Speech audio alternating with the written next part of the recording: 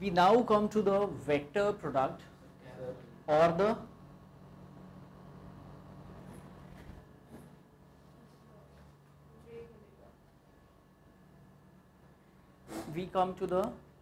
vector product or the cross product of two vectors. Okay, why vector product? Because the product is a vector, unlike the scalar product, and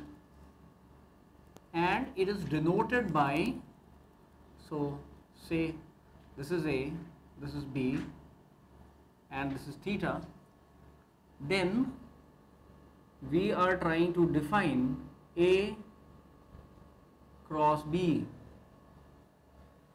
Okay, we are trying to define A cross B, and that is equal to A, that is mod A. Let me write it like that, mod A, mod B. This time it is sine theta, but that is the magnitude. Okay, I multiply it by a vector called n cap, where n stands for normal and cap makes it unity. So n stands for normal, so it's a normal vector. Okay, it is a normal vector. Fine. Now normal to what? Okay, it's normal to what? Normal to what? Normal to the plane containing, normal to the plane containing both A and B, containing both A and B. Okay, so it is normal to the plane that contains both A and B. Okay,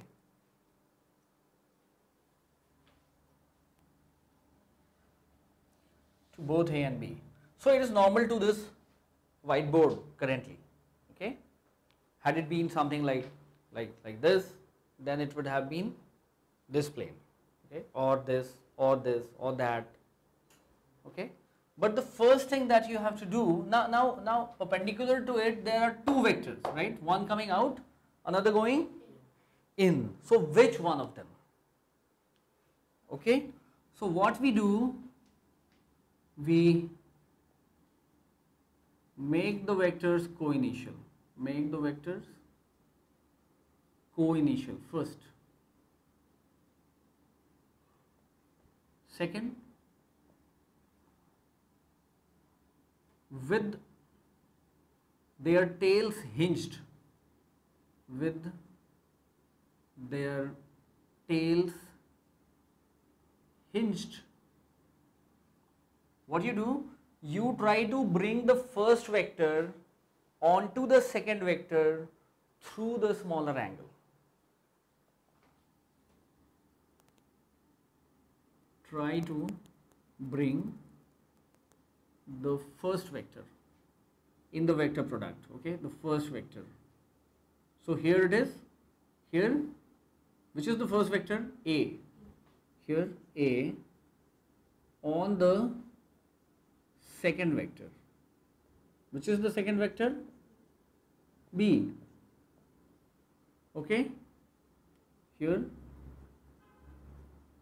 B through the smaller angle.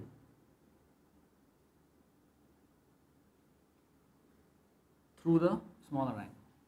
So I try to bring A onto B, and in doing so, if it is hinged, I'll have to move it like this, that is clockwise.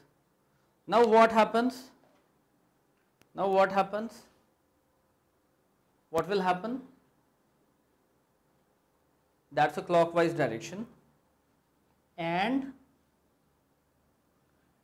if I take a right-handed screw, and 99.99% of the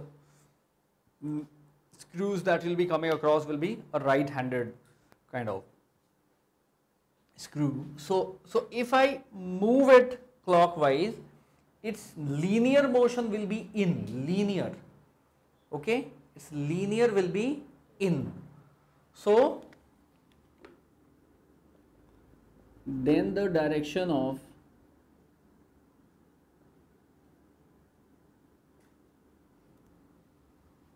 through the smaller angle, which is clockwise here.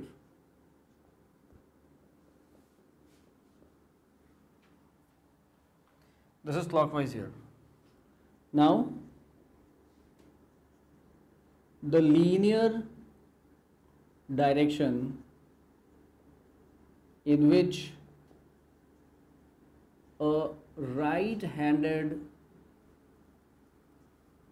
screw moves is the direction of n cap. Okay. Is there a bottle here? No. So it's something like this. This bottle is a right-handed screw. So I hold it in my own plane, and if I move it clockwise, it has a tendency to get closed. So it moves in. So that is the direction of the n cap. Okay. So it is n cap. N cap is length 1. Okay. And that multiplied by mod A mod B sine theta. So what is the length of that vector that is into the board? That becomes 1 into this. So in effect, the length of the vector becomes this. So it is a vector whose length is mod A mod B sine theta and whose direction is into the board. Very, very, very important. More important in doing physics, right?